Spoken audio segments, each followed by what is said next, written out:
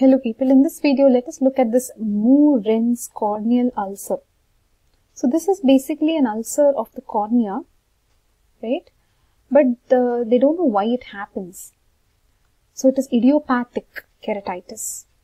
So the guess is that it is because of immune mediated. Look at the definition here. Mooren's ulcer is a peripheral degenerative ulcerative keratitis of unknown etiology. They do not know why. So unknown means idiopathic. They are also saying it is chronic serpiginous or rodent ulcer. Serpiginous maybe because it's like a serpent or something. What do you say? But why rodent?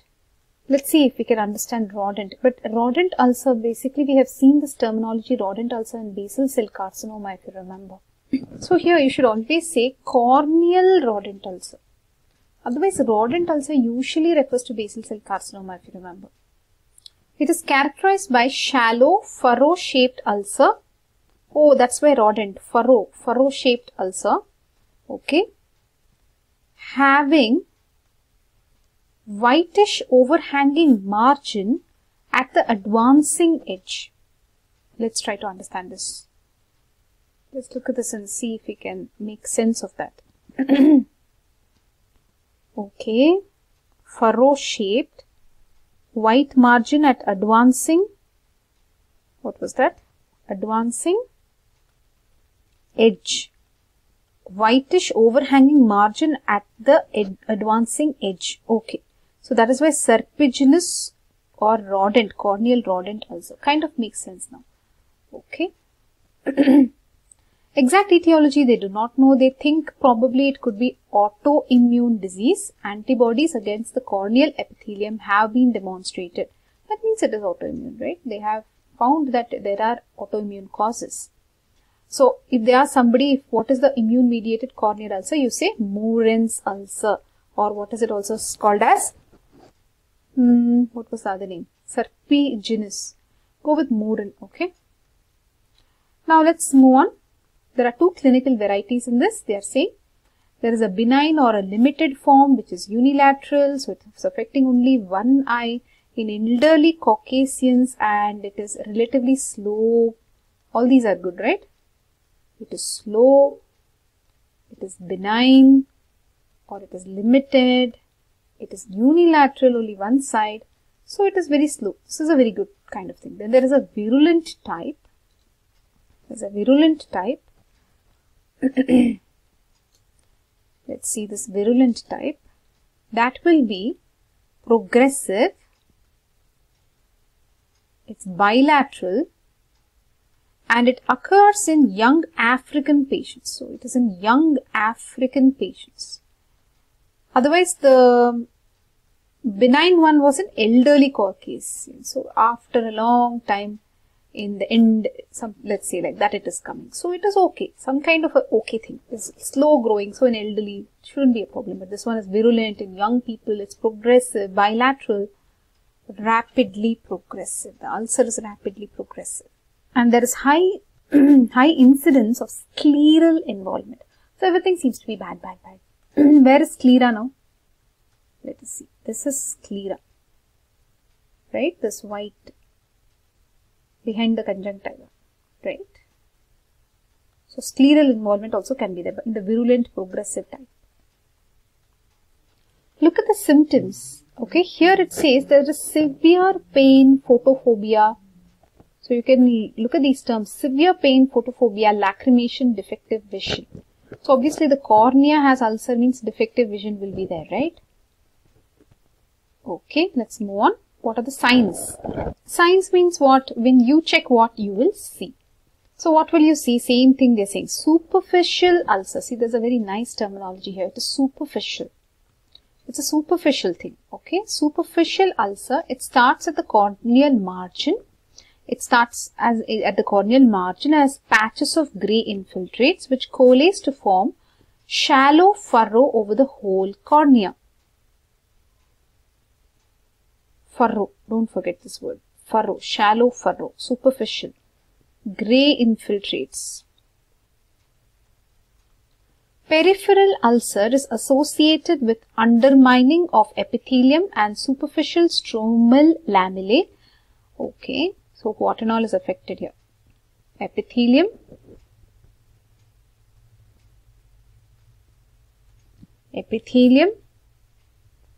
superficial stromal lamellae at the advancing border, which forms a characteristic whitish overhanging edge. Okay, that's why it looks like furrow or what. This whitish overhanging edge, they are mentioning it even in the definition, right? Can you see that whitish overhanging edge here? We'll take a white only and mark it. Wait. Here you go. They are referring to that. Okay. Base of the ulcer soon becomes vascularized. The spread may be self-limiting or progressive. Like we told you, there are two things, right? One is limited, the other is progressive. Vascularized is not at all a good thing, right? The cornea should not vascularize because cornea is avascular structure. So if it gets vascularized, that means if blood vessels start growing, then the cornea will lose its transparency. Okay. At the end stage, the cornea is thinned and conjunctivalized. So basically what they are saying here is, where is conjunctiva? Conjunctiva, at least in this context, you can say this is the conjunctiva, where you have the transparent mucous membrane which is covering the eyeball except over the cornea. So that is the conjunctiva. And where is the cornea? This is the cornea, right? The circle. So now they are saying the cornea is thinned and conjunctivalized. So it is becoming like conjunctiva. Some good news here, the ulcer rarely perforates. It rarely perforates and the sclera remains uninvolved. But they said in the virulent, which affects young African patients, there is high incidence of scleral involvement. Okay. So what were we looking at? The signs. Here they said the ulcer rarely perforates. That means it is not going to cause a hole in the cornea. Rarely only it will cause a hole in the cornea. Sclera remains uninvolved. So what are they saying? This is the cornea, right?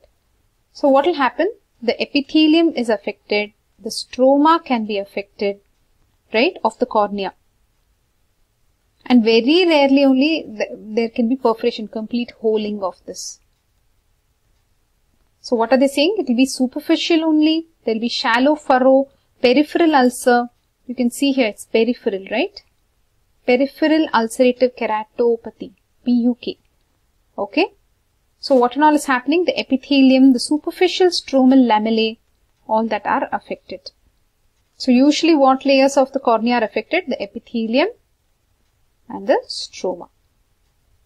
This is important. At the end stage, the cornea is thinned and conjunctivalized. Okay. Let's mark that. At the end stage, the cornea will become so thin and conjunctivalized. Okay. Imagine if the cornea is so thin, then it can perforate, right? But they're saying perforation is rare.